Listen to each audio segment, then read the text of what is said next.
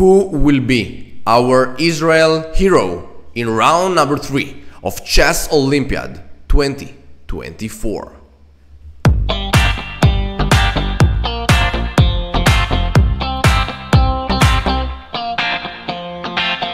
Hello everyone and welcome back. My name is Nitzan Steinberg. I'm your grandmaster from Israel in this YouTube channel. So today, friends, we will watch a clash between Israel and Mongolia in round number 3 of Chess Olympiad 2024. Israel's start hasn't been the best so far, but I really hope they manage to bounce back and improve in the upcoming rounds.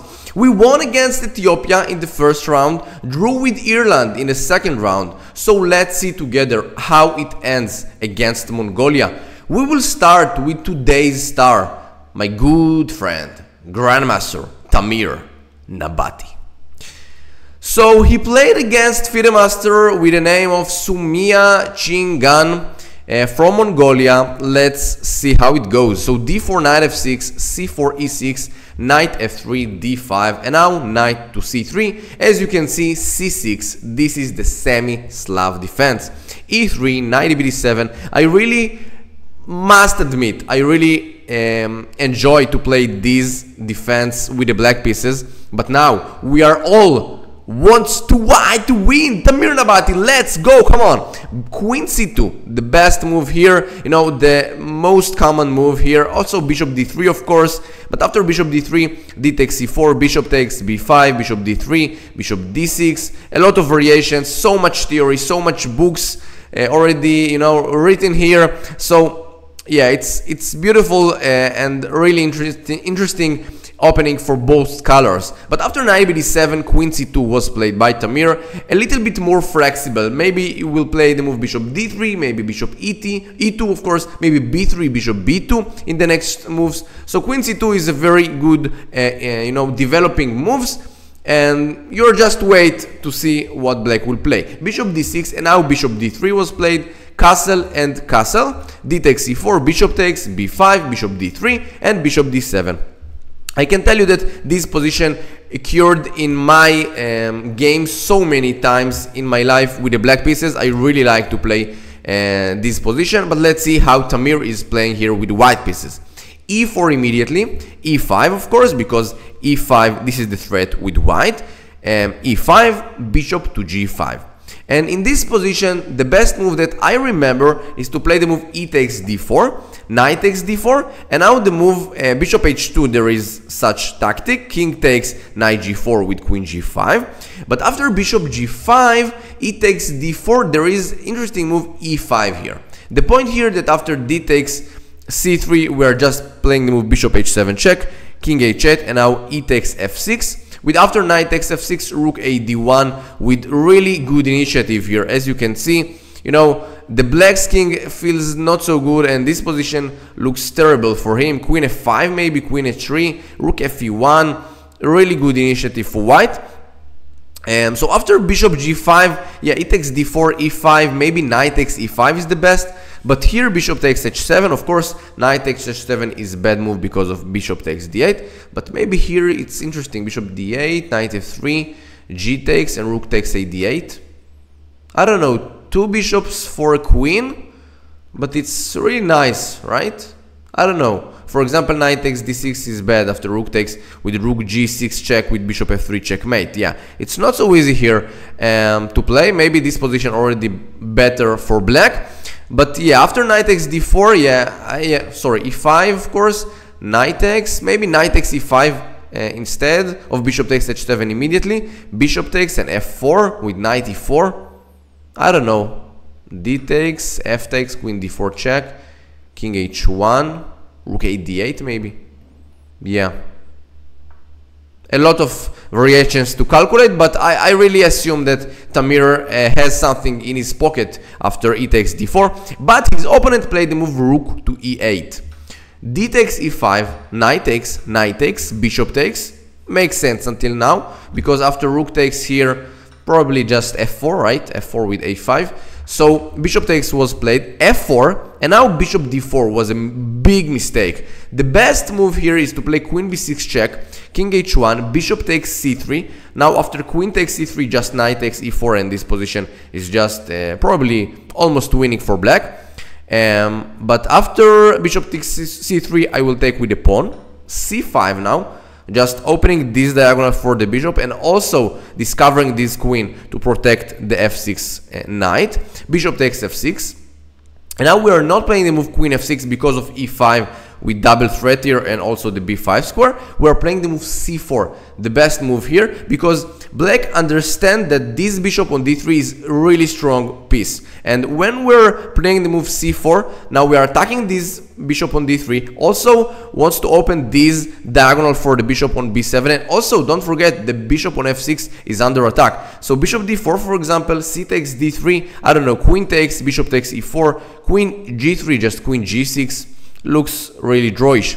So maybe this was the best for black, but after f4, the Fieldmaster from Mongolia played the move bishop d4, and now king h1 and e5 is coming, ladies and gentlemen, and it looks really good for white.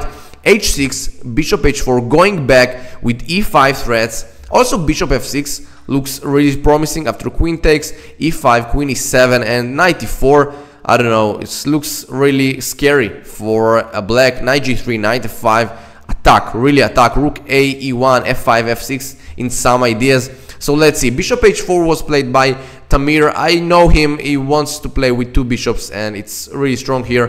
Queen b6, e5, knight g4, and queen e2, very strong, attacking the knight. Also queen e4, some threats here on h7. Knight e3 was played, rook f3, and king h8. Maybe, yeah, it's not so easy to play such a move with the black, but bishop c8 to understand that he must bring him to the game with bishop g4, maybe bishop f5 in some ideas.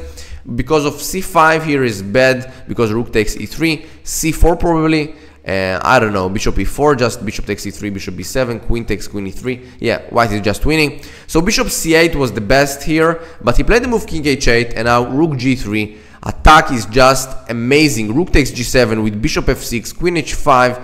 Yeah, the king on h8 will be very weak. c5, queen h5 was played, and now rook g7, bishop f6. So many threats here for Tamir Nabaty, just unbelievable. After, you know, don't forget that he lost the last game against Ireland, and now he's coming back with full motivation, full control of the board, just crashing his Mongolian player. Knight g2, rook takes, bishop takes, king takes, and this position just lost. King g8, knight e5 is coming back, and now bishop e4, just amazing. Tamir Nabaty in his best. Rook ac8, knight f6, a brilliant sacrifice. G takes, if g takes f6, of course, we are just playing the move bishop takes with queen h6, and yeah, so much checkmates, right? So he didn't play it, he played the move king f8, knight takes c8, and queen f5, g5, bishop f2, going back, and you know, this position just really lost. As you can see, this position, and black resigned the game. Tamir Nabaty achieved a very important game with white pieces in the Slav defense. You know, congratulations, Tamir. Come back. You can do it. You our hero. You are a star. Come on, let's do it together. So let's move forward to the next games here. We will do it very fast because, you know, our most important game was Tamir Nabaty game. So let's come back and see the next player, Maxim Rochen, with the black pieces. Let's go forward very fast and we'll have some interesting things to see here. We have here the Grunfeld defense, as you can see. I'm not familiar very good with this defense, but it seems like it was very, you know, not so sharp game, because very, I don't know how to say, maybe solid, quiet game, right? c6, b takes, rook a6, c5, you know, not so many things to see and say about this. c5 pawn is under attack, queen d3 takes, e6, some, you know, very drawish position, and Maxim Rochten is going for this draw. He didn't like the position because the bishop on g7 is not working at all, and the white pieces are more active. Let's go for the third game.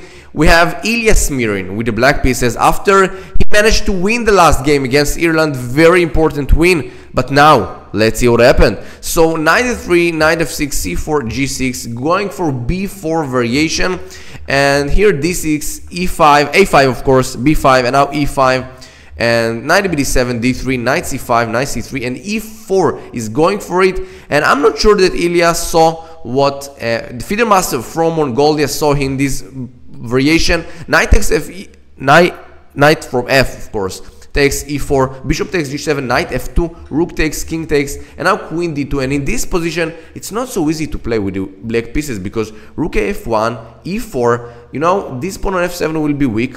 And also the a5 will be weak. The bishop here is strong. I'm not sure where this bishop from c8 will come. So let's see. f5 was played, rook f1, bishop d7, e4 is going for it. And it's a really interesting move. Because after f takes e4, we have just amazing move. Knight g5, attacking here with this f file, rook f7, queen c3. So many threats here. The black just resigning very fast. Queen f6 was played, e5, amazing move by the FIDE master from Mongolia. D takes, and now knight takes, a brilliant sacrifice. After queen takes d4, attacking the queen and the knight. And after queen f6, for example, after queen d6, also d takes c5, queen takes, rook takes, and this position is very bad. The bishop is under attack, the pawn on b7 is under attack, and it seems like should be winning for white.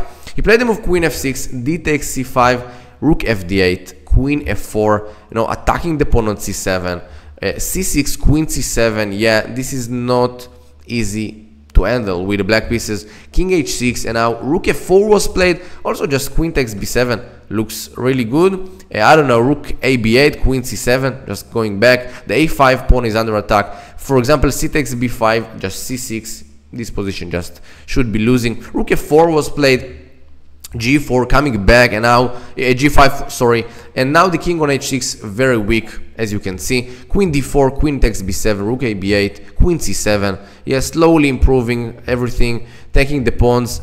Queen e1, also the bishop here is under attack. After bishop c4 here, I think c7. Yeah, this is the way to play here. Also the rook on a8, also the rook on d8 is under attack. The king on h6 so open. Yeah, very terrible position, unfortunately. So after rook e8, c takes b5, and this position just losing absolutely. And yeah, what can I say? Ilya Smirin unfortunately lost this game against the FIDE master from Mongolia. These two pawns are getting for a queen. Yeah, so this position handled by a win by Mongolia. So until now the position is 1.5 against 1.5. Let's see the last game of this round. We have Evgeny Posny with white pieces. Let's see what is going on here. So the semi-Slav, the Slav defense, and d takes c4 was played. This is not the semi-Slav, this is the Slav variation. And now a4, bishop f5. I must tell you that I read a book so much years ago from the Grandmaster Boris Avruch about this line. You can just learn from it. It's really good. I don't earn anything from saying this one, so you just have the confidence. You can really just I don't know, buy it and learn it. It's beautiful. I think I have it maybe here. Where is this? Yeah, I think I have it. Yeah, this is the book. This is the book. Yeah, somewhere I have it. Yeah, Boris Avruch, the classical Slav. You can see it. Yeah, so I don't know. It's really good. I learned from this book so much. So bishop f5, knight h4. Now e6 was played. Knight takes, e takes, e3 just wants to develop the bishop and take the pawn on c4. White has two bishops, but of course this bishop on c1 is not so good until now. Castle, queen f3, queen d7, and now h3 was played by Evgeny. I think the point that after castle, maybe he thought about, I don't know, rook e8. I'm not sure about h3, but you know, h3 maybe was the idea to play something g4. Knight e6, looking a really good move, because knight b4 was the plan to come to d5. The b4 square, so good square for the knight's black's knight, of course. Bishop d3, attacking the pawn on f5, g6, and now bishop takes a6. I'm not sure why he didn't play the move g4 now and attack the pawn on f5, because now knight b4, bishop b1 going back. and it looks really interesting. c5 maybe, because this king on e1 is feels not safe, right? In the middle of the board without long castle and without short castle, it's not so easy to have the king on e1. But as you can see, bishop a6 was played by Evgeny, b takes, and now g4, and now c5. And I can tell you that in real time I saw this position, I was very afraid for Evgeny, because the king on e1 is very weak. Rook f8, rook ad8 of course is opening all the files, and the king on e1 is not feeling good. But let's see, g takes f5, c takes d4, e takes d4, bishop b4, and now castle, queen d4, rook, bishop g5 was played, just developing a bishop and also controlling these two rooks, rook ad1, rook fe1. Now it looks better. Takes, queen e4, king g2, takes, knight d7, and now, you know, this position leads to a draw after so many exchange pawns, as you can see. Yeah, they're playing some moves here, and in this position, just draw agreed, and Evgeny Postny drew the last round, the last board against Mongolia. So the final result, 2-2. Against Mongolia, another draw. I really hope the Israeli team will come back in the round number 4 against Albania. See you soon, and don't forget to smash that like button, subscribe my channel for more chess content. See you soon in round number 4. Let's pray for the Israeli team. Bye bye.